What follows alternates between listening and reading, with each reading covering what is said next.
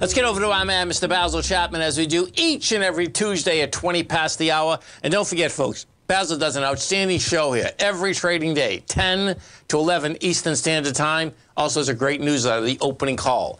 Now, it's very easy to get The Opening Call, folks. Come over to our website at TFNN. You go into newsletters, you're going to see The Opening Call on the left-hand side. You can get The Opening Call for 1 month for $149. Get it for 6 months for $695, which is a savings of $199 or 22%. And you get it for 1 full year for $1195, which is a savings of $593 or 33%. Now, they all come, folks, with a 30-day money-back guarantee. As you get Basil's newsletter, you're going to see there's about 12 archives out there. You'll really get to understand how Basil looks at the market and how you can ride that wave. And those waves have been big. Basil Chapman, what's going on? This is Nazare waves, yeah. Hey, let me ask you first. Are you guys getting hit with snow? You know what's very interesting? It was raining very heavily, and they said at about 12 o'clock we should turn it to snow, and then we'll see what happens.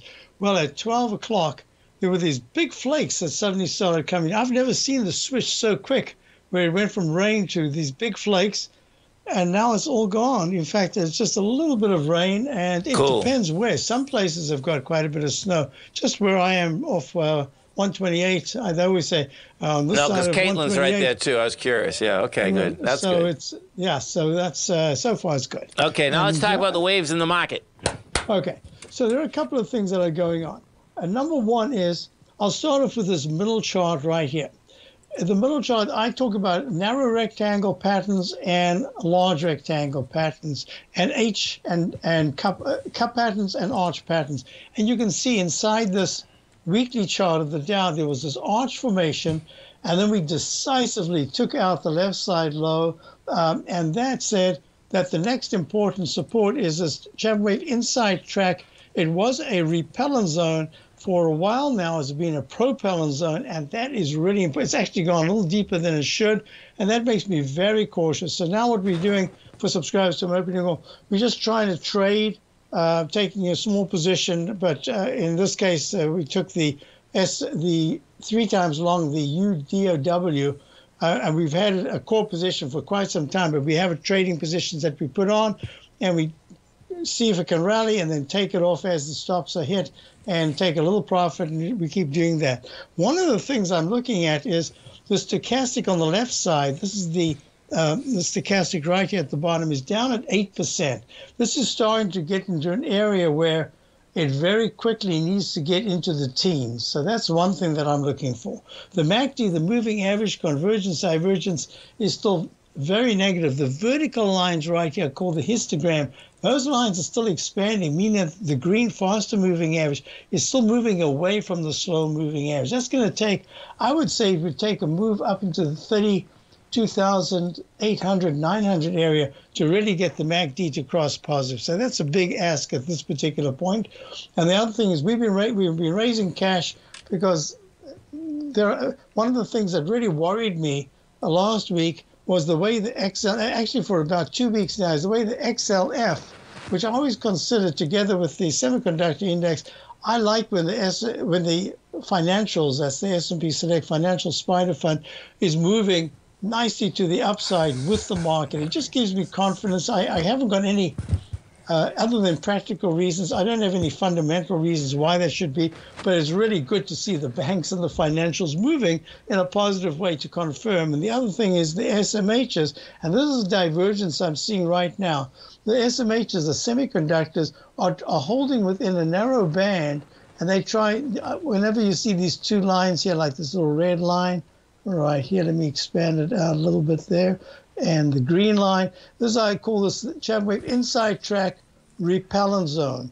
And because every time the price, look how often the price has gone right to the level, this inside track, and then it gets repelled. So today it went to the red line, couldn't make it. So this is going to be very important over the next, I would say today's Tuesday, I'd say going into early next week, if there's any chance that the SMHs are going, because I like when the SMHs lead the market up or down. In this case, it's in a holding pattern, yet the market has gone down. So it's really important for me to see the semiconductors move into the 251 area. That's 10 points up from here. I'm not sure what's going to do it, but that's what I would need. Now, there's another thing that I'm looking at. Schwab, I've used this as a kind of a benchmark for us because we are still long from way back in 2020 at 45, the IAA, which is the ETF for the broker-dealers. I couldn't understand why the market was rallying so strongly going into the February high, and yet Schwab was acting so poorly, and then it couldn't hold that 200-period moving average, and it broke down, and it went just from that level at 76, just 5 sessions or so ago, it plummets down to around number 45. So now I just wanted to go through a little kind of a litany of things that I look at.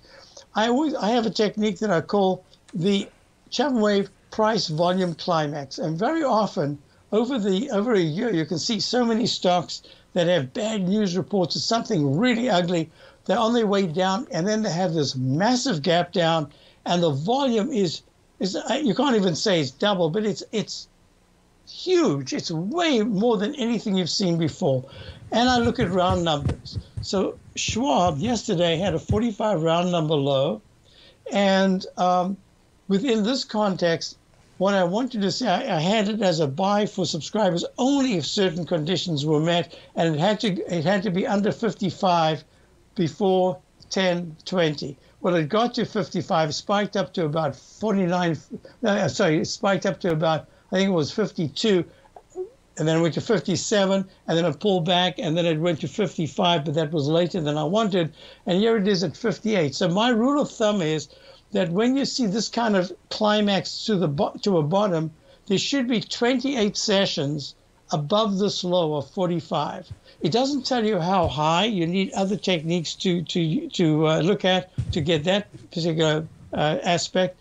But it does say that the low in this case of Schwab hitting 45, it should go for at least 28 days above. And if it's holding very strong, that can go to 56 days. So I'm really intrigued. So when you're saying 28 days, Basil, you talking about trading days? I'm talking about trading days. Okay, yes. so that's a month and 1/3, folks. There's 21 April, trading right. days a month. Yeah. Right. So it takes you into April. But what's really important about this, it isn't just Schwab, because this is, I mean, Schwab is kind of indicating part of that whole financial sell-off. So I think it's going to tell me a lot about, and you were just you were analyzing and giving us a really good sense of the 80 cents to the dollar. That, I mean, things are going on here. This is not a one-off deal. This is something that's going to be ongoing, and it's really complex. And there's a lot of if you look at it deeply, there's a lot of finagling going on. How the market deals with it is going to be very important. So I think you've pinpointed something really. I think it's a crux to what we're looking at here in terms of the financial aspect.